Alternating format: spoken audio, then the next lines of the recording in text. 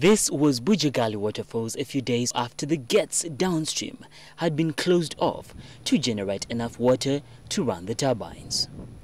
This created a reservoir which was necessary for the balance of the flow in the highly managed systems of the dam, taking in water during high flows and releasing it again during low flows.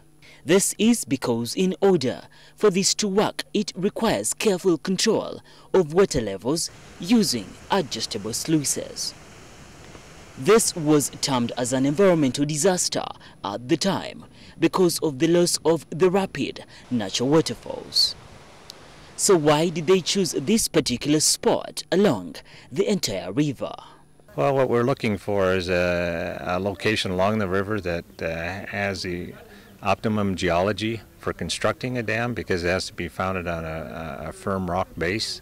And then we look at the height of the dam and what impacts it may have either upstream or downstream. The reservoir has since been created and formed a lake kind of structure which has slowed down the flow of the river and water circulation. The water level is high enough to run the turbines, but now contains a few traces of water hyacinth that flows from upstream and is removed to keep the water clear of any water vegetation. Other measures too were put into place, like these stones that are laid out on the riverbanks to avoid the riverbank cultivation that was there before. Well, the stones you see along the banks of the river that we've placed are called riprap. Riprap are sized and located to protect the banks against soil erosion.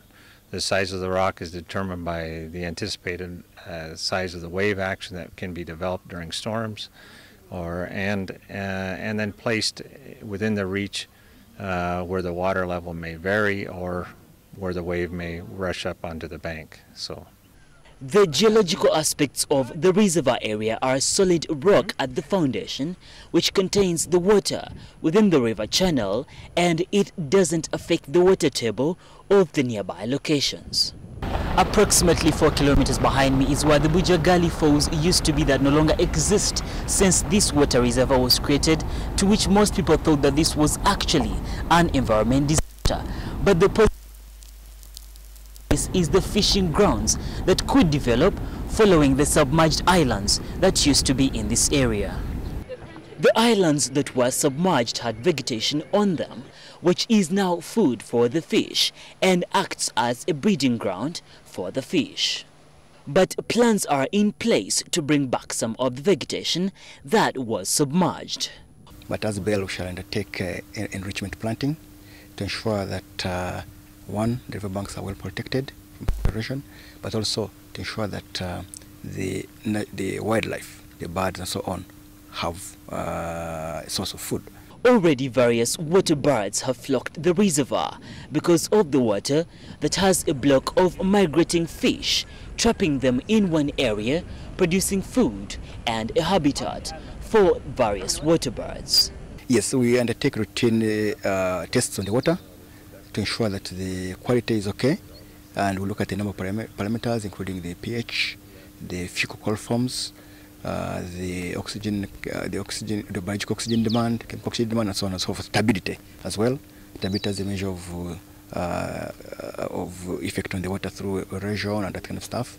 The reservoir that might eventually have a natural lake setup can lead to more rapid cycling of nutrients through the water body. The communities around Bujagali will be exposed to the national fishing laws and sustainable fishing methods so that their activities are regulated in the future as they operate on the reservoir.